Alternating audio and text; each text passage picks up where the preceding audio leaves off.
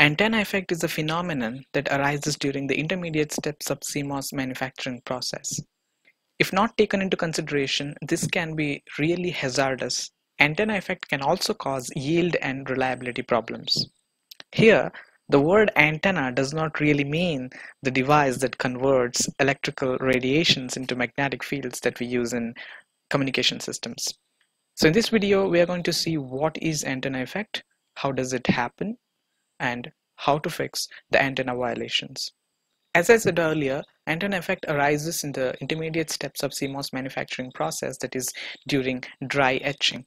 Here I'm assuming that you already know the CMOS manufacturing process flow. So etching is a phenomenon that happens after lithography. There can be two types of etching, as we know. One is wet etching and dry etching. Wet etching is not usually preferred because it is isotropic in nature, and it's not good for smaller geometries because it's difficult to control. Wet etching is a phenomenon where we etch the patterns using chemicals such as strong acids or bases. There are different types of dry etching techniques, and one of these is plasma etching, and this is highly used in the industry today. As you can see in this picture, I have demonstrated the plasma etching, where the charged ions are used to enhance the material removal. When I say removal, it means the atoms move from solid state to mobile gas states directly. And this is very selective in nature, and it is anisotropic in nature, so it's very easy to control. So this is highly used, this kind of technique.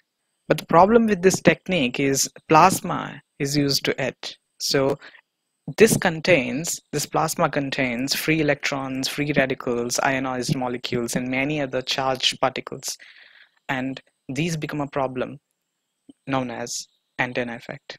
So what is antenna effect? Antenna effect is a phenomenon of charge collection on the metal lines, which results in high voltage at the gate of the transistor during plasma etching and cause gate oxide breakdown. When I say plasma etching, it can be a combination of plasma etching and sputtering.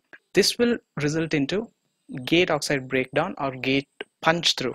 Since gate is a very ultra thin layer of oxide or insulator, it can be easily broken. So here we have a scenario shown in this picture A, where this is the driver and here is the receiver, and driver is not gate. As you can see, this is a diffusion region, N or P, and it has a connection to lower metal layers first, maybe M0 or M1.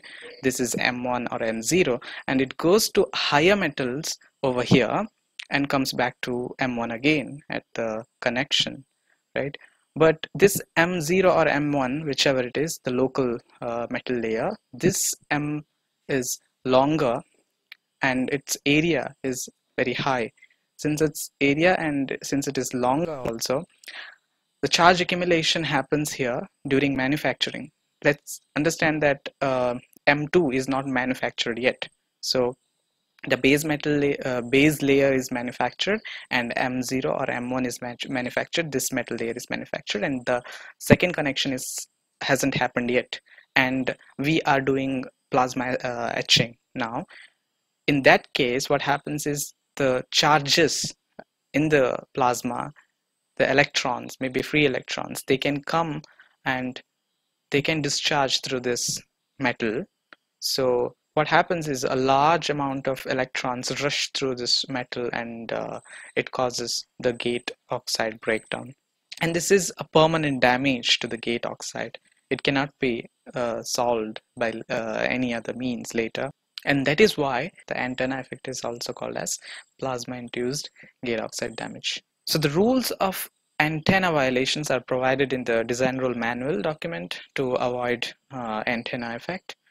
And this can be used in routers. The router engines of PNR stage, the placement and routing stages, will use these antenna rules to do the routing.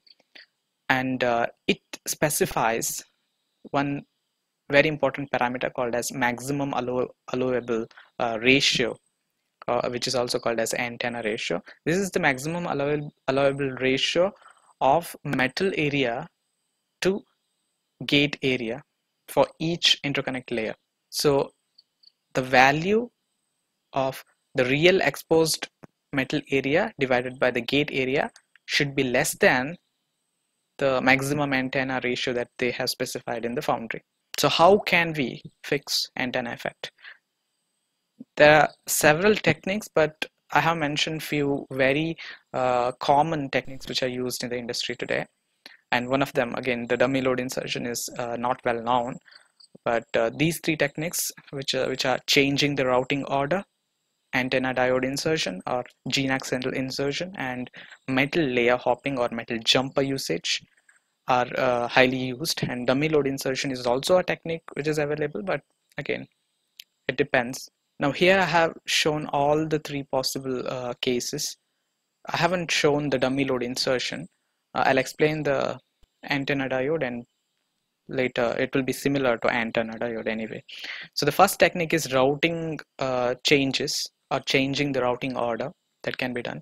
Since this is the receiver, we can make sure always one thing, that is the gate is connected to higher metal layers always, and it's not connected to lower metal layers. In this case, since it is higher, it is connected to higher metal layers, it will not cause any problem, because this will not be manufactured first, right? So this will be manufactured first from the driver. This doesn't have any problem, it's not connected to gate, so this doesn't have any problem. So we have a connection from the top to through the vias to this gate. So the area at M0 or lower metal layers is very small, so this can be done. Instead of doing M1 here and M2 here, we can do M1 here and M2 here. That's the change in the routing order, which can help. The second type of technique is inserting a diode. When I say a diode, it should be reverse biased, if you can say this.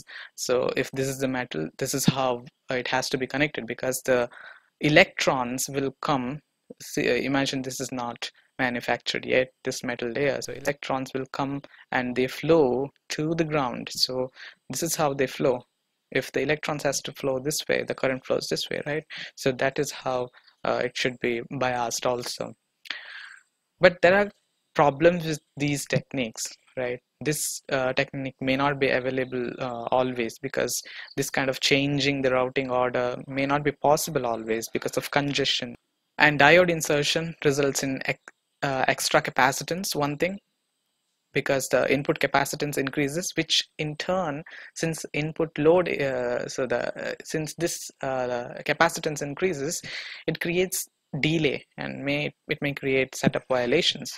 And also this has more area, this wants more area, right?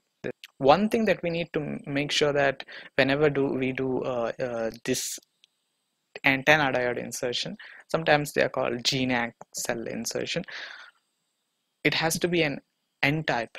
It is preferred to use N-type, because a P-type diode will again need a biasing for N-well. And the third technique is using metal jumpers or metal hopping, right? So in this technique, what we do is we cut this metal, the lower metal over here, as near to the gate as possible, and we route it in the top metal layer. Again, this may not be available always. It needs extra vias and extra metal usage. And the fourth one that I explained is the dummy load insertion, which is same as this antenna diode insertion, but we will have a dummy load, I mean a dummy transistor maybe nearby this gate. So that will again bias this to ground, so the charges flow to the ground through that connection. But again, that it will increase input capacitance and cause delay, and also it increases area. So the area caused by that is more than the antenna diode. So that's a problem. So this is a brief discussion about what is antenna effect, and how it happens, and what are the techniques to solve this antenna effect. So that's all for now. I'll see you in the next video. Thanks a lot for watching, and bye bye.